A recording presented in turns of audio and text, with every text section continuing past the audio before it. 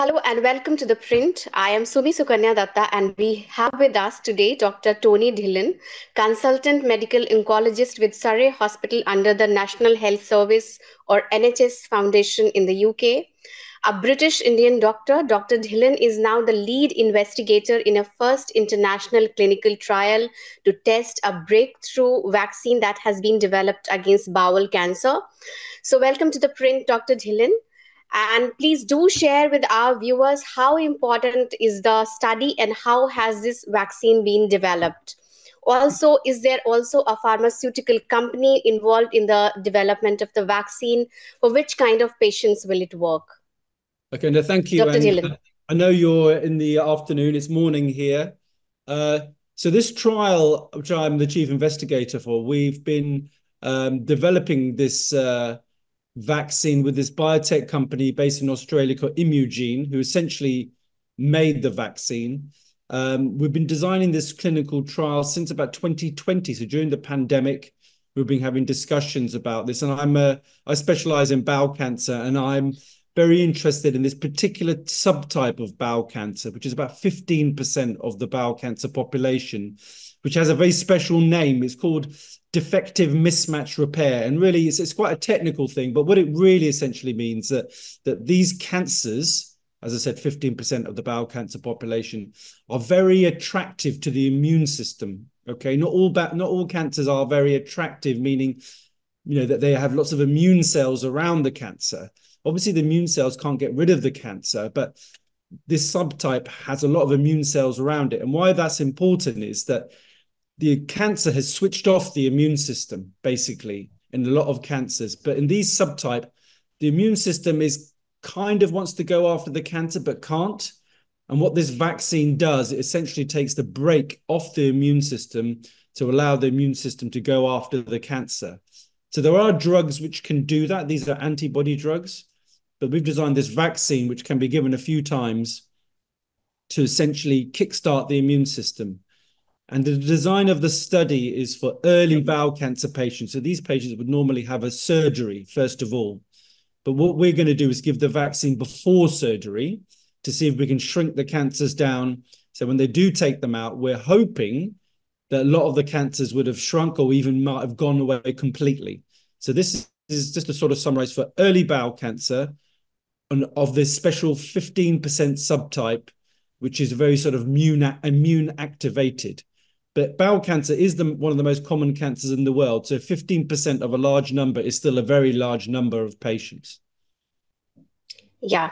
So now when we talk about vaccine, we usually associate it with prophylactic management of this condition. In this case, this is not really a prophylaxis. This is for people who have been diagnosed with a certain type of cancer. Why is it being called a vaccine in that case?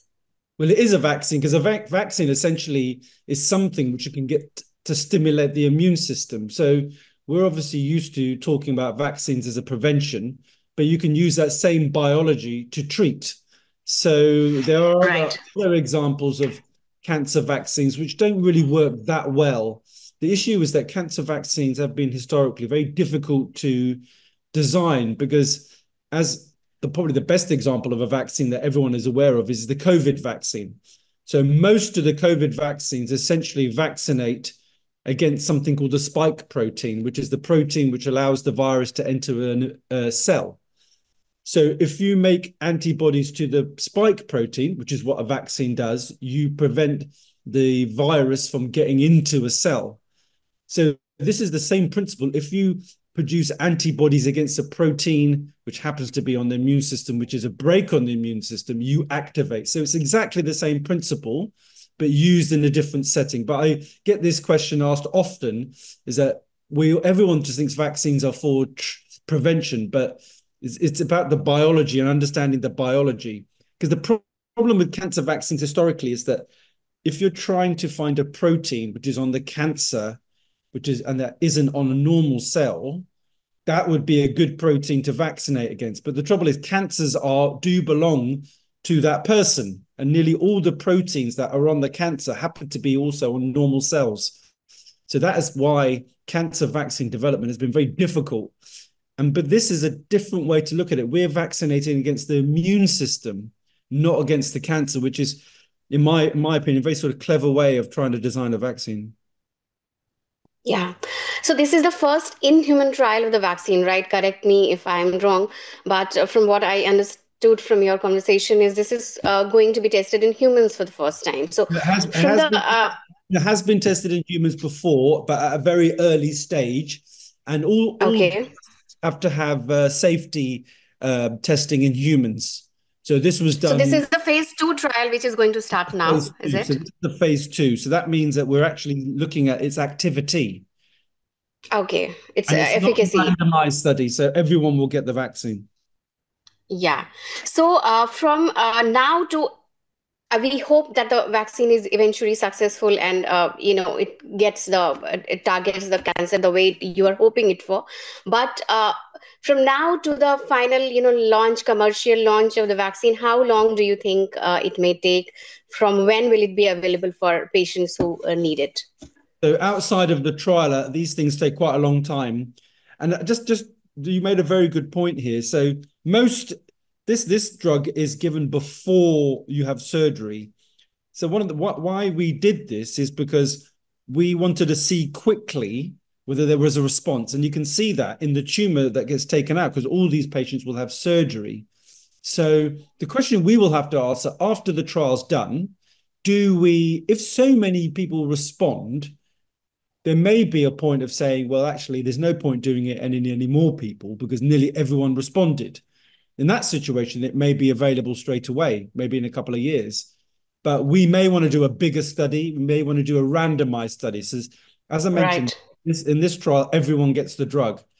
In a randomized study, it would be half would get the vaccine and half would get the standard of care, which is surgery. Placebo. Yeah. Well, no, not placebo. It would be straight to surgery. Okay. Because I think you can't really inject someone with nothing. That probably wouldn't be ethically allowed.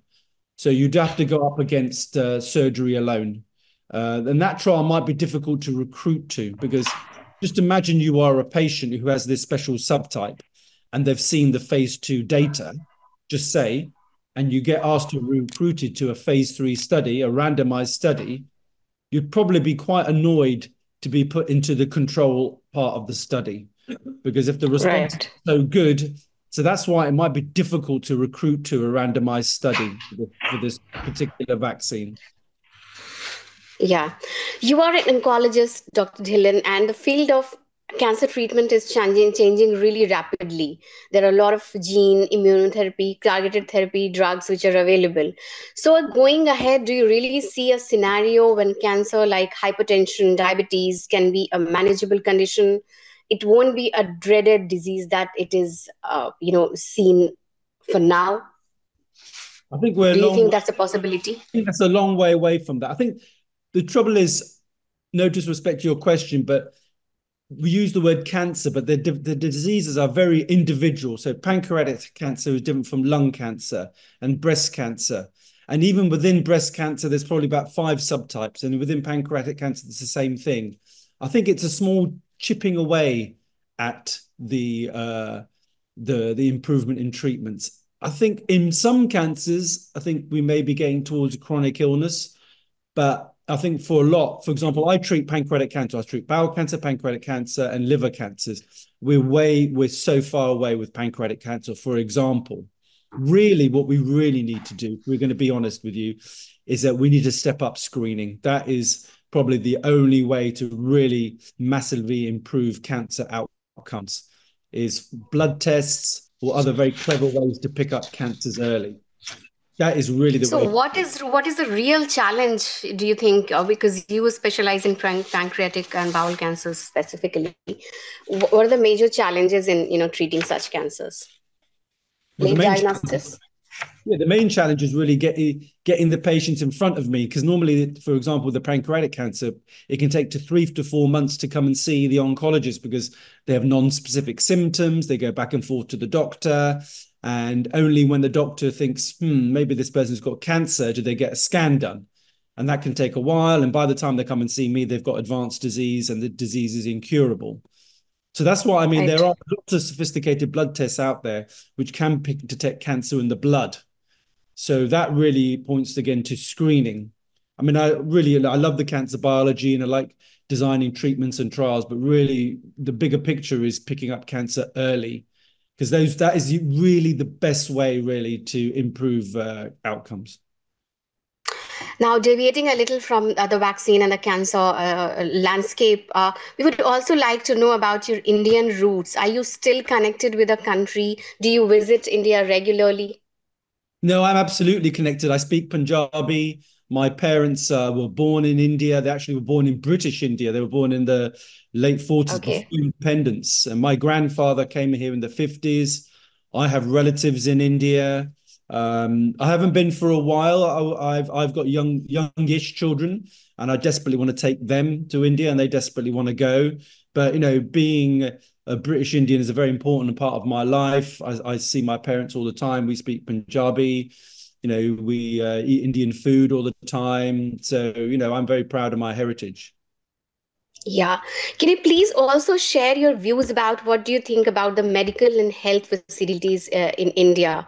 Also, many public health experts actually want a NHS-like system in India, given the very high out-of-pocket healthcare expenditure that Indians have to incur towards accessing medical facilities. Do you think such a system can actually work in India with I such a mean, massive population? it desperately needs a national healthcare system. I mean, I saw a horrible statistic that a quarter of the world's poorest people live in India, and they don't have access to healthcare. And for a country which everyone says is on the rise, not having a national healthcare system is a real shame. I know that India puts rockets into space and has nuclear weapons, and the science base is very strong, but not having a national healthcare system is a travesty, to tell the truth. I know, obviously, it's the most populous country in the world, and that would involve a lot of resources, but the benefits for the people would be just outstanding. And we obviously have a national healthcare system in the UK. It's not perfect,